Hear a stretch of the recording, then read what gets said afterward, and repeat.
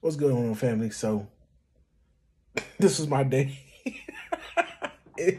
Yo, I don't even mind it. I love that I've been listening to the B1 media for so long. The talking points, I have rebuttals for, I have quips for, I'm well versed and well knowledge to know where to go get information. Shout out to Professor Black Truth. Shout out to TBA. Shout out to Tariq. Shout out to Vicky Dillard. Shout out to Afro Elite. Shout out to Black Alpha Network. Shout out to Torian Rain. Shout out to ZZ. Shout out to every great Black Shark. Can't forget him. Shout out to the brothers I know, like No News Podcast. Uh, there's another brother, Black TMZ. Shout out to him. So shout out to them. Shout out to Champside.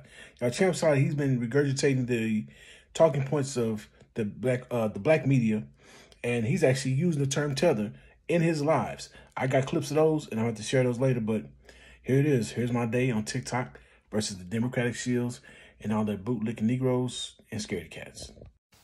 Let me go and say this for everybody that's mutual, not mutual, and know me, know of me, or whatever. When it comes to Harris, Trump is the lesser of two evils. I know you're going to say, no, he talking about letting the police do it. Trump was in office already. If you think about it, as a Black American, specifically as a foundational Black American, my life didn't get any worse. In fact, Black folks started doing more. You saw more businesses open. You saw more Black folk actually care about gun laws. You saw Black folk become more cohesive. So, we've seen what Kamala has done in California. There are people who are still negatively affected by this woman's work to this day.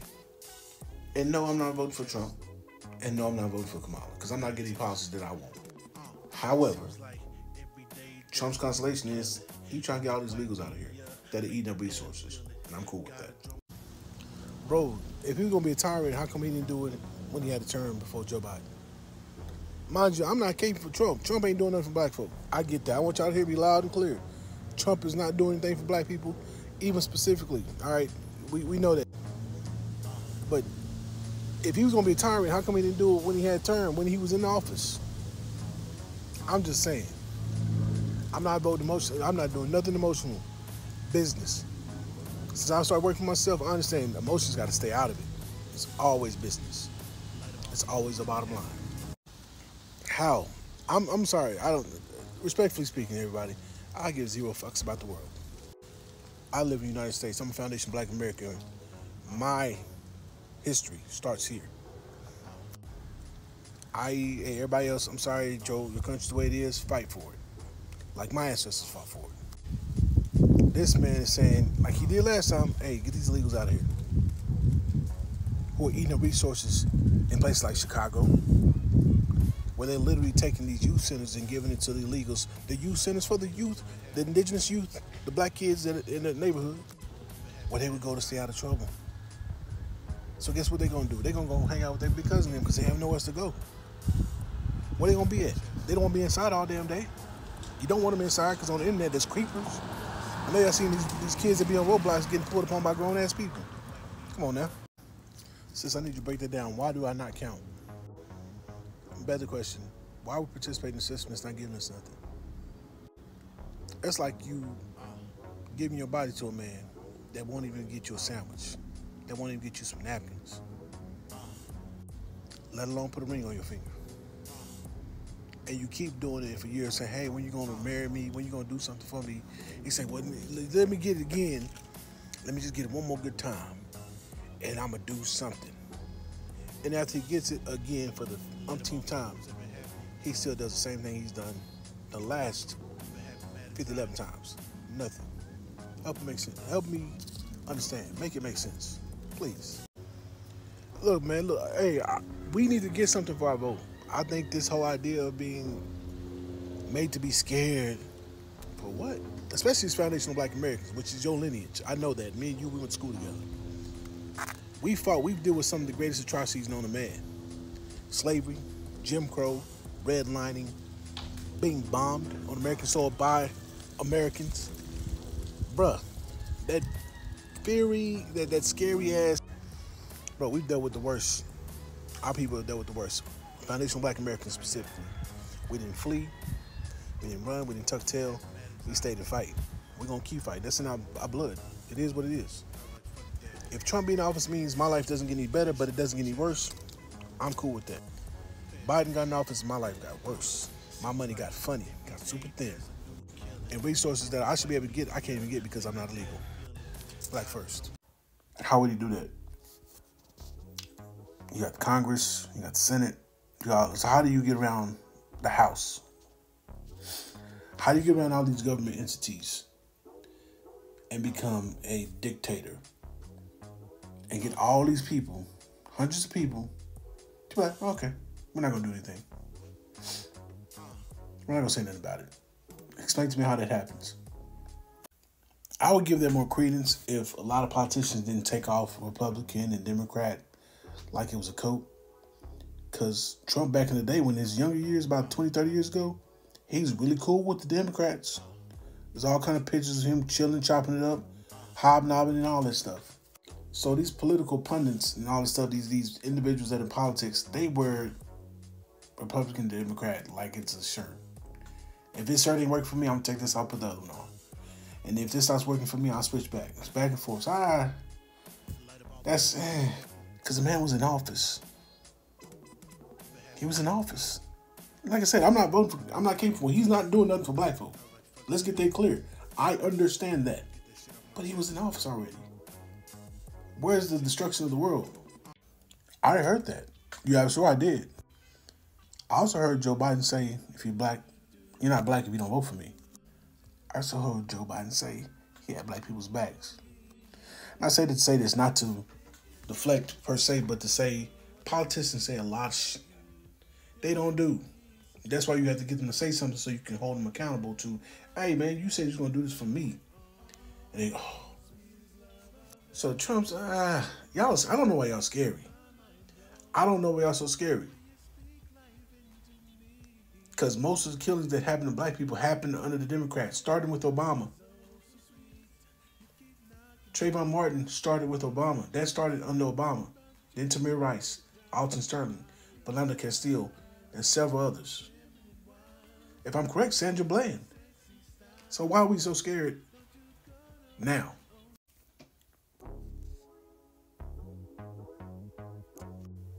What are you talking about? Have you seen Kamala's record? And how she's treated black people in particular? When she was just low level, she wasn't even the governor. And the way she devastated black communities in California, and you were okay with her being the president? And I'm not voting for either because I've seen Kamala's record. Shout out to the California family. This woman was diabolical, laughing in people's faces, knowing they were innocent, helping crooked cops get off. We talk about Trump. She literally, in real time, helped crooked cops get away with the crap they were doing to black people in California, particularly the Bay Area. So, but I hear you, but I'm saying, I hope you ain't scary. You're a big brother. You literally flexing in your picture. So I know you ain't scared. What's all this about? We survived. We're gonna keep surviving. We're gonna keep fighting. So we're gonna deal with this comment here in a second. But I've been going taking care of business. Went by Aldi, one of my favorite stores. Got some duck. Let me show you. Got some duck because they had it. I was like, shh, we finna get this.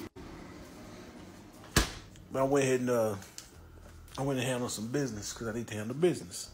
I come back to 57 comments.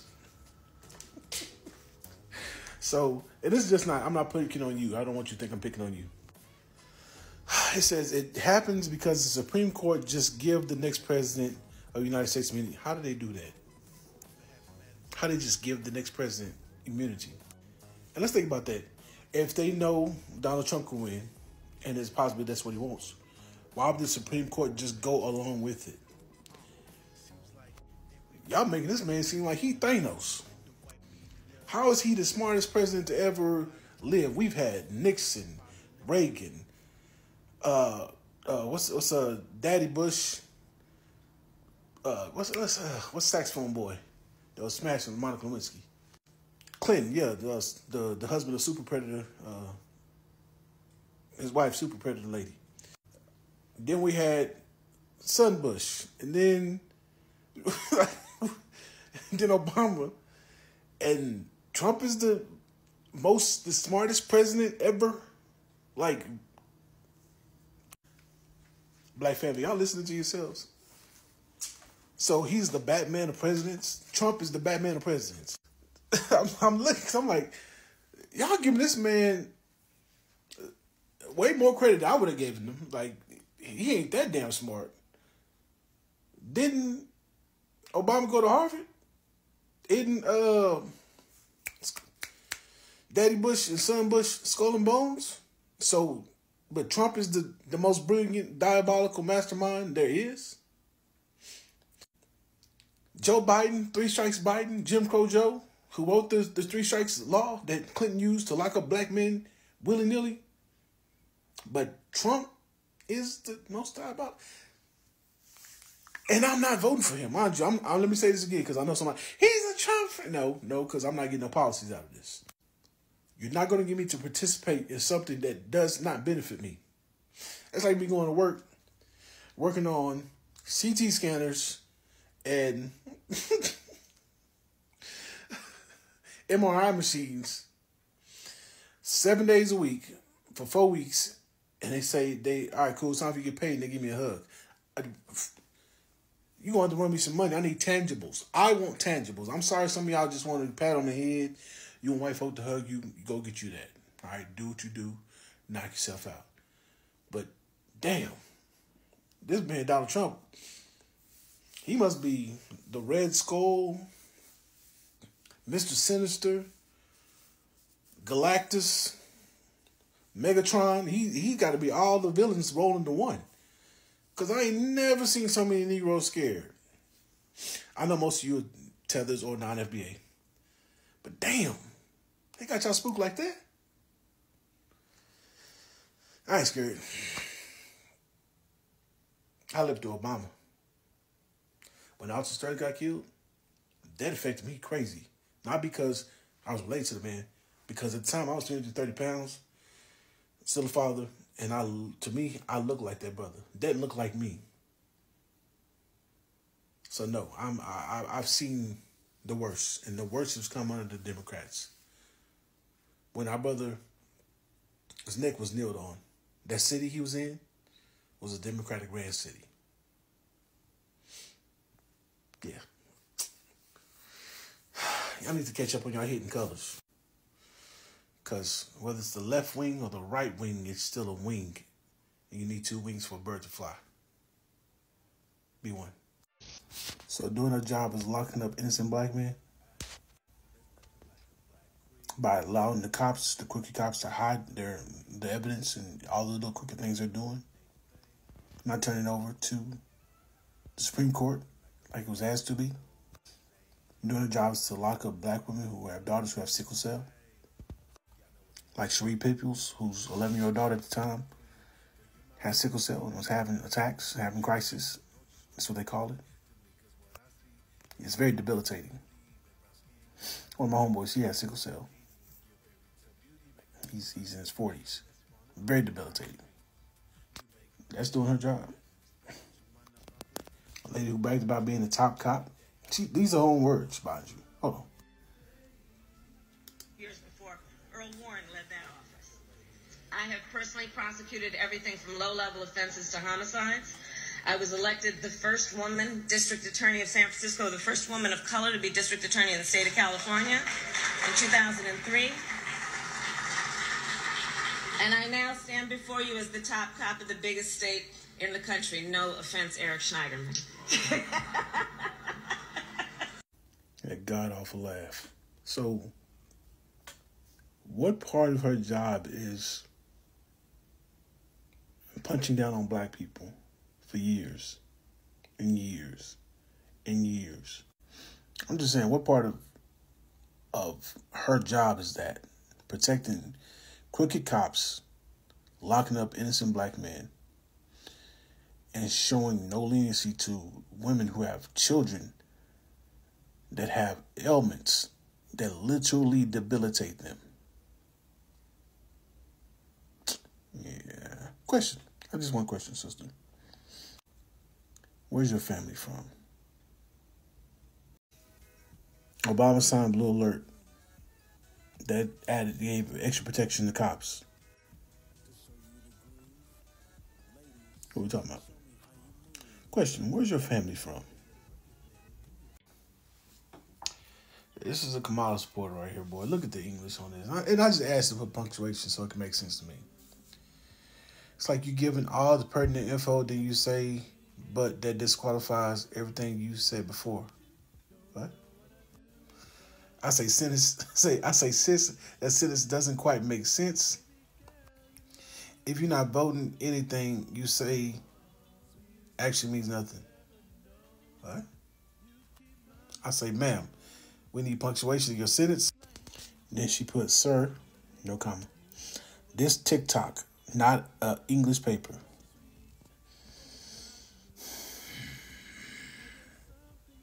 Family, buy a shirt. And shout out to Ronald T for buying the shirt. Appreciate you, brother. Be one. Falls County, Texas. All the way back to 1890. And I'm going further. I just got more research to do. But Falls County, Texas. That's where we're from. You did something there? Google it. Central Park 5, Google it with Trump and then sit down. Let's Google it. Democratic presidential candidate, when Michael Bloomberg was trying to run for president, was the mayor at the time when the Central Park 5 got arrested. Democrat. And the prosecutor that prosecuted them? Just one second. Dianne Feinstein? Egad. She was a Democrat. Now I want you to sit up, stand up, so you can sit back down. You're welcome.